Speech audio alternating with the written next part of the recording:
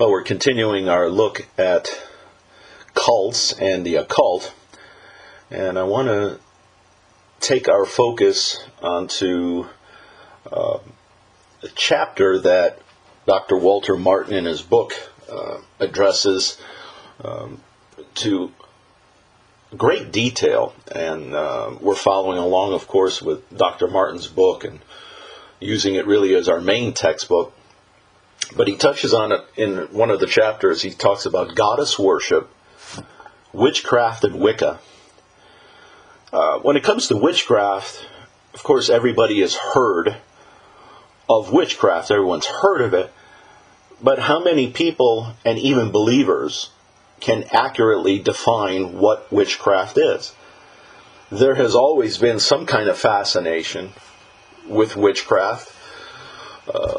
Especially at this time of the year, all you have to do is go into a grocery store or department store, and one of the first things you will see when you walk in the door, you're going to see the color orange and black and costumes, and of course many movies are being played right now, horror movies and other things like that. People have always found some kind of fascination with witchcraft. It's been like that for many, many years. But then a series of books came out, and then movies called Harry Potter. And Harry Potter emerged onto the scene.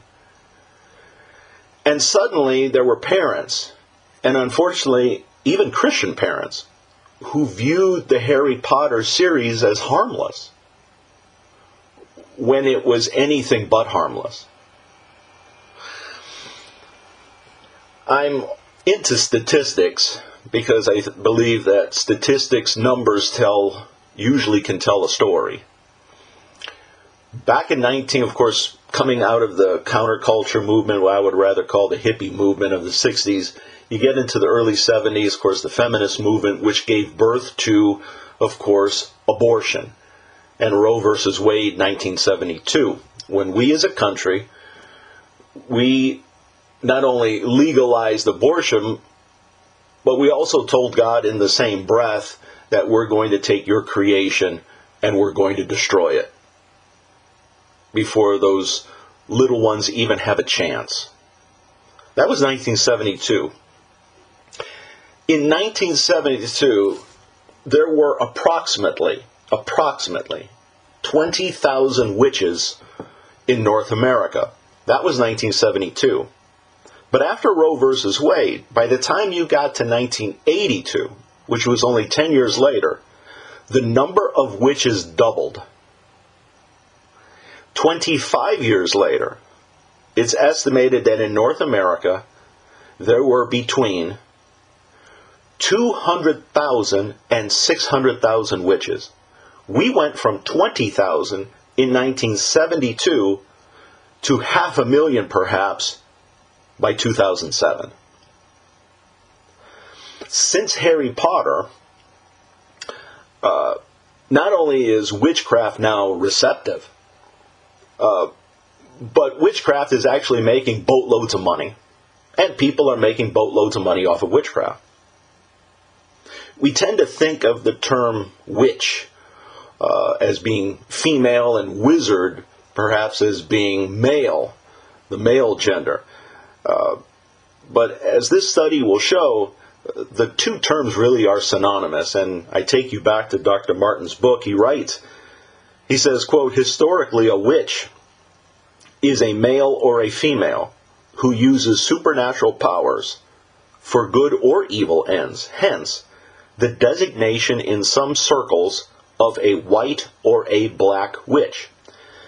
But neo-pagans do not necessarily accept the existence of supernatural power, believing instead in the inherent power of the natural, positive energy present in all things.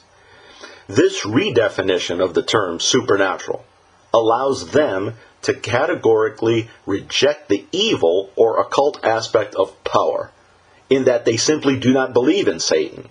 And so the terms white witchcraft or black witchcraft cannot apply to them," end quote. So you see, They would tell you, well, since there is no God, there is no Satan, so really, in essence, there is no good or evil. So there can't be white witchcraft or black witchcraft. We're just tapping into this. We're just tapping into the supernatural. We're tapping into energy. That's all we're doing.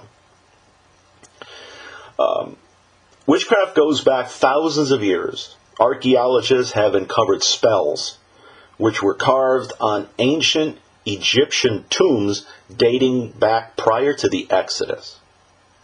And so when you find that out, it really is no surprise then when we get to Deuteronomy 18 and the children of Israel, their wilderness wandering is coming to an end. They're going to be going into the land. They left Egypt, and what does God tell them? Deuteronomy 18, beginning verse 9. When you enter the land, which the Lord your God gives you, you shall not learn to imitate the detestable things of those nations. There shall not be found among you anyone who makes his son or his daughter pass through the fire. That's child sacrifice. One who uses divination, one who practices witchcraft, or one who interprets omens, or a sorcerer, or one who casts a spell, or a medium, or a spiritist, or one who calls up the dead. For whoever does these things is detestable to the Lord. And because of these detestable things, the Lord your God will drive them out before you. You shall be blameless before the Lord your God. Notice in that passage I read how closely linked child sacrifice is to practicing witchcraft. If you just see that back in Deuteronomy 18, it's really no surprise that in North America, as I stated moments ago, Roe versus Wade comes around in 1972, and in a matter of, 30, 35 years, the number of witches goes from 20,000 to perhaps 2, 3, 4, 500,000 when we started killing babies. Of course. Exodus 22 verse 18, you shall not allow a sorceress to live. No. So if the power that they're tapping into is not coming from God, well, then where is the power coming from? Well, obviously we know there's only one other source, and it's demonic. And Dr. Martin writes, from a biblical perspective, the ancient religion of witchcraft has maintained its key beliefs and practices throughout many millennia, tracing its polytheistic roots to the time when Moses first recorded God's prohibition against it. Although modern pagans dispute the quote-unquote religious nature of paganism and witchcraft, and do not capitalize these names in order to indicate a spiritual path instead of a religion, its organized belief system still fits easily into the definition of religion. Okay, so here, again, these witches are saying, well, see, we don't believe in God, we don't believe in Satan, we don't really believe in good and evil, and so we're just tapping into energy. We're not practicing a religion. That's what witchcraft says. On the other hand, Wicca willingly says that it is a religion. Where witchcraft claims not to be, Wicca does. Now, it's difficult to trace back Wicca to any one particular founder. Modern Wicca, it's in academia they would say that modern Wicca, you can trace back its roots perhaps in 19th century Britain. But if we're going back to originally, where did it come from, as far as a religion goes, there's an excellent example of this actually in Luke's account in the book of Acts. In Acts chapter 8, beginning verse 9, I'll read it to you. Luke writes, now there was a man named Simon who formerly was practicing magic. That Greek word there is maguo. I'll get to in a second. He was formerly practicing magic in the city and astonishing the people of Samaria, claiming to be someone great, and they all, from smallest to greatest, were giving attention to him, saying, this man is what is called the great power of God. And they were giving him attention because he had for a long time astonished them with his magic arts. So that term that we see in the English, practicing magic, miguo, that is the only time that you'll see it in the apostolic scriptures. And perhaps you can see there's an ancient source, you might say, for the roots of Wicca, as far as it being a religion. Now, those that, let's say, used witchcraft, and I'm really blending the two terms, witchcraft and Wicca, together, because really that's six in one hand, half dozen in the other. But, of course, some individuals that were well known for, let's say, practicing witchcraft or were in Wicca. One of them I just mentioned in a previous lesson. That was Aleister Crowley, early part of the 20th century, deeply involved in witchcraft. Then you got Gerald Gardner. I'll get to him more in a second, but he was an archaeologist. He went off to Southeast Asia and was dabbling in Malaysian magic. I'll get to him again in a second. You have Margaret Murray. Margaret Murray was dabbling in Wicca and witchcraft. That was back in the 1930s, the 40s, the 50s. She died in 1963. She made the case that witchcraft predates Christianity. Well, if she's pointing to, let's call it the birth of Christianity, I'm sure that's what she's doing. She's probably pointing to Acts chapter 2. And saying, well, Acts chapter 2 is the beginning of Christianity, and so witchcraft predates that. Well, if that's what she's trying to say, well, then actually she's exactly right. Witchcraft goes back thousands of years. Now, as a religion, Wicca, usually religions have holy books, but Wicca doesn't. There isn't really a holy book. Many witches will use what's called the Book of Shadows, which was compiled by Gardner, that archaeologist. Other popular works include A Witch's Bible. Another book is called The Spiral Dance. Okay, so here once again, these are individuals who do not believe in God. We believe that God is triune, a triune Godhead, Father, Son, Holy Spirit, Creator, Redeemer, Comforter. Witches do not. And so they would say, well, there is no God. But they do worship, Wiccans do worship a supreme being called the goddess. Some refer to the Lord and the Lady. And so they'll tell you there is no such thing as God. Strangely enough, the very same ones that will say there's no God, well, they have no problem telling you that Jesus was alive. And they'll say, but he was just a teacher. He was just a rabbi, and he went around and he taught about love, and then of course the Romans went ahead and crucified him. So there is no God, but there was a Jesus, but he was just nothing more than a teacher. And of course they would tell you there is no Holy Spirit, the third person of the triune Godhead. There is no Holy Spirit. There's simply divine energy. Okay? There's just divine energy. Rose Publishing puts out a laminated little booklet. It's very handy. You can slide it right into your Bible. I'll read you a little bit from there. It says, Wiccans do not believe that humanity is sinful or needs saving. It is important for Wiccans to honor and work for the preservation of nature, which they equate with the goddess. Now, concerning death, it says, quote, the body replenishes the earth, which is the goddess's wish. Some Wiccans are agnostic about life after death. Others believe in reincarnation. Some believe in a wonderful place called Summerland. Wiccans practice divination and spellcasting, with most rituals performed in a circle. Many Wiccans are part of a coven or a local assembly, though many others are quote-unquote solitary.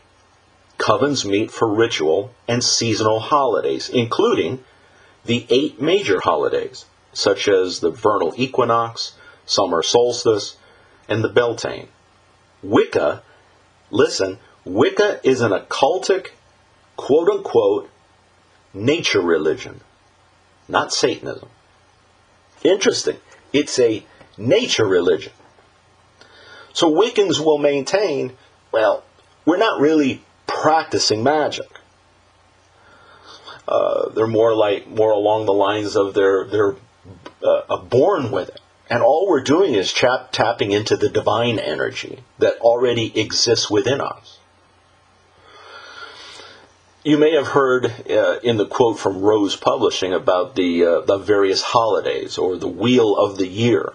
Now there are 8 of them, and I'm going to go through all of them, but I am going to give you 2 of them. And I want you to, as I describe these 2 holidays, if they sound familiar to you. One of the holidays, and by the way, they call them Wiccan Sabbats, Sabbaths. It sounds like Shabbat, but it's without the H. There are 8 of them. One of them is called Ostara, and that one is in the spring. It's celebrated on March the 21st, and you celebrate it by coloring eggs. You color eggs, and it has to do with bunnies, and you decorate your home and other dwellings with flowers and things. Now, in the spring, doesn't that sound familiar? And that's a pagan holiday, a Wiccan Sabbat. It sounds familiar. Then there's another one. It's spelled, if you look at the spelling, it sounds like it's spelled. It's Samhain. It's spelled Samhain. That one is celebrated on October the 31st. Wiccans will practice divination, honoring the dead, and they enjoy carving jack-o'-lanterns on that particular one. And that's interesting because that's also a pagan holiday. So Samhain is a pagan holiday. And that's interesting why I say that, because I was driving earlier, actually in Boynton Beach, Florida, and I saw a church. And my word, out in front of the church, they had all these pumpkins. They were out there. They were selling pumpkins, and they were carving jack-o'-lanterns and all kinds of things out in front of a church.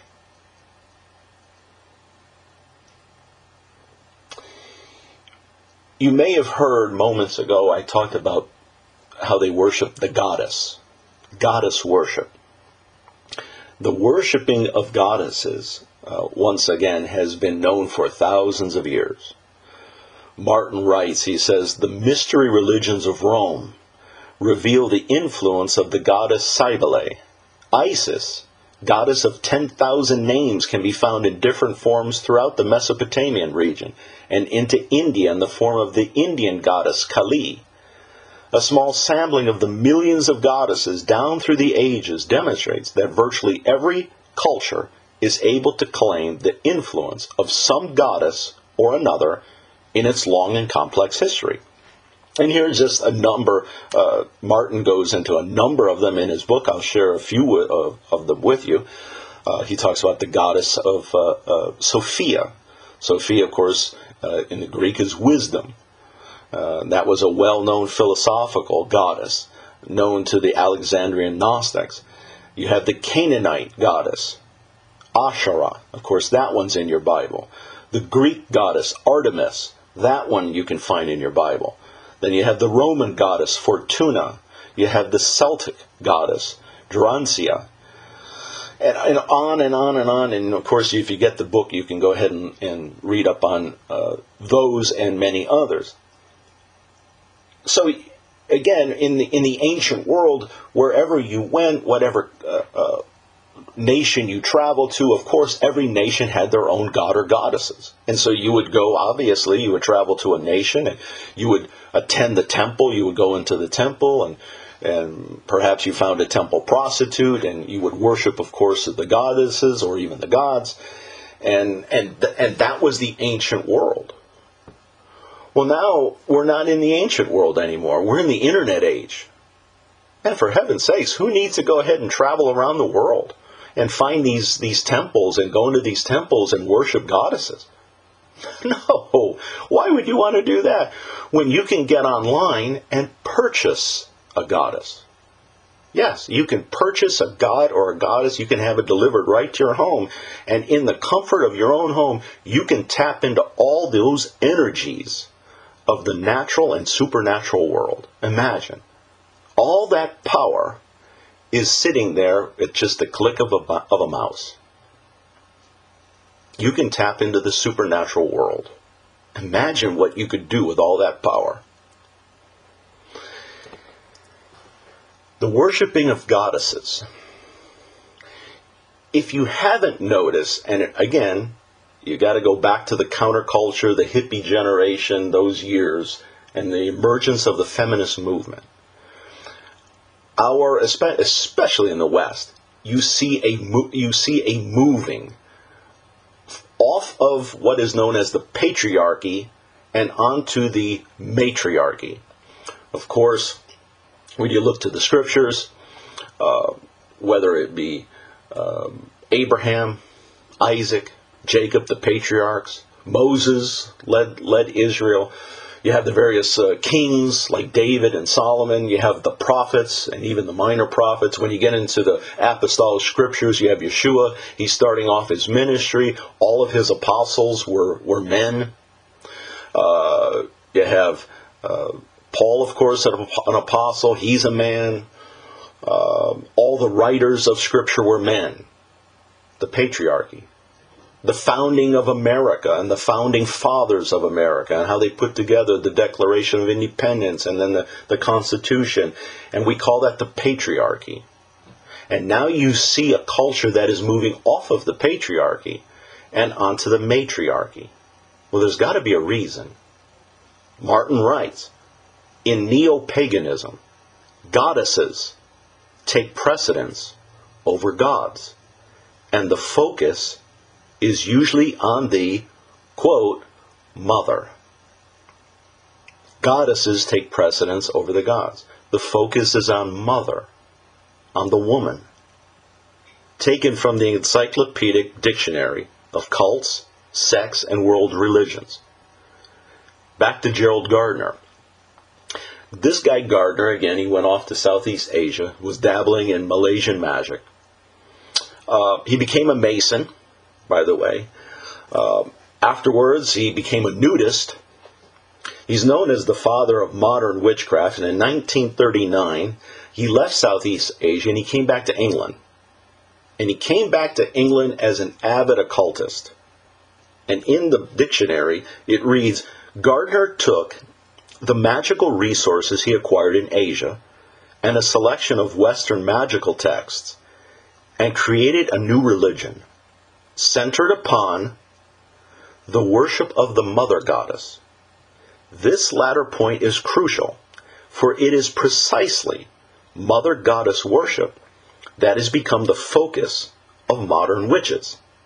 Gardner simply reaffirmed Margaret Murray's thesis that a pre-existent mother goddess religion had been extant through many centuries before the arrival of Christianity, end quote. And so you see, who needs Father God? Why should we worship Father God when we should be worshiping Mother Earth? See? And now when you start to kind of, draw the lines and kind of connect the dots, you start to see, okay, now I'm starting to understand this climate change movement, which used to be called the global warming movement, which is the green agenda. All of that, all of it, folks, has their roots in witchcraft. It's the worship of Mother Earth. Martin writes, today, the goddess tradition expressed in Wicca and witchcraft is actively studied and taught worldwide, as evidenced by the flood of literature now available in bookstores and on the internet. New leaders have emerged on the neo-pagan scene, advocating, listen, social activism in the form of ecofeminism, the linking of goddess power and the preservation of the earth. One of these leaders is a witch, self-named Starhawk, who travels the world promoting her eco-feminist reclaiming tradition of witchcraft. Starhawk actively seeks to promote the growth of witchcraft through education and practice. In her training manual, Circle Round, Raising Children in Goddess Traditions, She offers rituals, traditions, songs, crafts, and personal stories like the following, all intended to promote the culture of goddess worship. And this comes from her book, quote, "Not long ago, I, Starhawk, was part of a circle of women celebrating the first blood ritual of my goddess daughter Shannon. We walked a labyrinth cut into a meadow on a ridge of the coastal mountains. We strung necklaces of blessings and beads. We bathed her in a clear stream trickling through a grotto of moss-covered rocks. The ritual felt as ancient as the spirals we traced on her back and shoulders with henna paste, and at the same time as contemporary as the self-tanning cream her mother added to the paste to make the designs last longer. In that way, our ritual was a perfect expression of the old/new character of the goddess tradition itself. Primeval as the big-bellied sculptures of Paleolithic cave dwellers, modern as the thousands of pagans linked on the internet," end quote. So, after reading that, I went to everybody's favorite search engine, and I just typed in Starhawk. You can do the same. And her real name is Miriam Simos, or Simos. She's 72 years old. And right there in her bio, and you can see it for yourself, it says this, that she honors goddess-based, earth-centered, tribal, and pagan spiritual paths. These are Starhawk's general teachings. There are 17 of them. Let me read them to you, and then we'll conclude this first lesson. Number 1, witchcraft is a practice.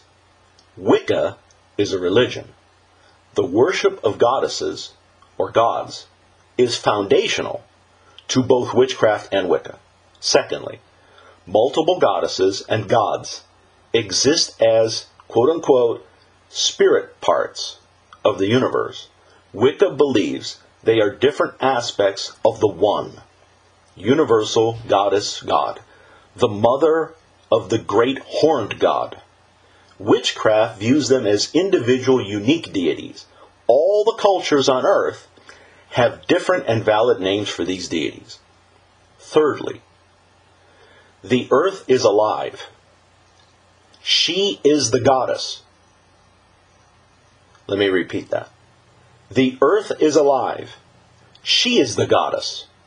Everything on the earth is part of her quote-unquote living body. See? So, it's not like you are anything special that God created with a spirit that will live forever, that you can have fellowship with God. No, you're just an organism that's just a part of earth, and everything on earth is living, and you're just part of it. Number 4, all living things are sacred.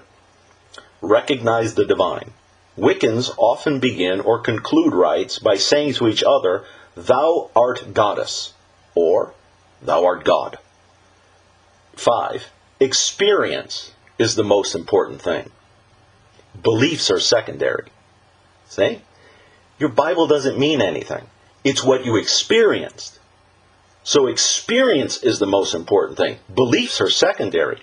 There is no right way to believe. Every belief system is valid. Truth is found in experience, not dogma.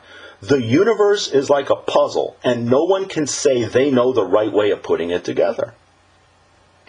6, goddesses and gods have supernatural powers and wisdom that can help people if they take the time to study and learn from them. 7, human beings, as part of the divine, contain energy that can be used to affect changes in the world around them. Now, isn't that fun? Imagine, there's an energy inside of you. No, it's not the Holy Spirit doing and empowering you to perform good works and righteous acts of love. No, it's not that. There's a divine energy that's inside of you. It has nothing to do with God. You just have to tap into it. Number 8, the circle of life consists of birth, maturity, death, and rebirth. Number 9, after death, the spirit goes to a place of beauty and peace called the Summerland, where it considers the things it should have learned in its previous life. When all the lessons have been pondered and assimilated, the spirit is free to be reborn into a new form. See? Reincarnation. Number 10.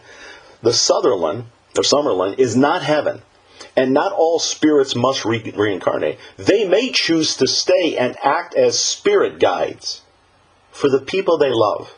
Or if they do not need to reincarnate, they may be reunited with the goddess. Now, how many times have you heard somebody say, you know, my husband, or when we were married for so long, and he passed away, and you know, he's my guardian angel now. Or my mother from long ago, I remember she was such a dear, sweet woman, and she's my guardian angel now. Folks, that is found nowhere in your Bible. Absent from the body, present with the Lord. When someone dies, they either go to Hades, awaiting the great white throne judgment, or they go to paradise, waiting the judgment seat of Christ. There is no such thing as spirit guides. Number 11. A soul that chooses to reincarnate also chooses the lesson it needs to learn. Once back on earth, it does not remember the lesson and must discover what it is. 12. There is no such thing as original sin, evil, or Satan. People may harbor negative energies within them, but most are basically good. See, there is no such thing as sin. Yet your Bible says sin came through Adam. And when she says people are basically good, your Bible says there are none who are righteous, not even one.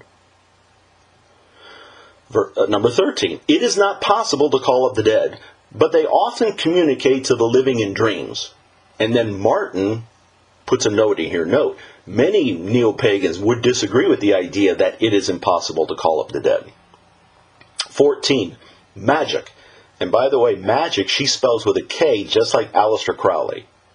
Magic is a way to change things within and without.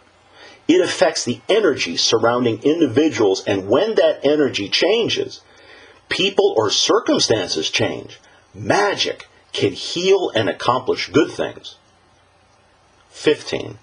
Bad magic exists, but if a pagan chooses to send it out, it will more than likely rebound on them. 16. All life depends on the four sacred elements: air, fire, water, and earth. All rituals rely upon their energy. And lastly, number 17. A fifth element, called the spirit, is found in the center, the inside of a person. It is the place where love is felt. Well, on that note, let's pause, and when we get back together again, we'll look at the second and final part of this look at goddess worship, witchcraft, and Wicca.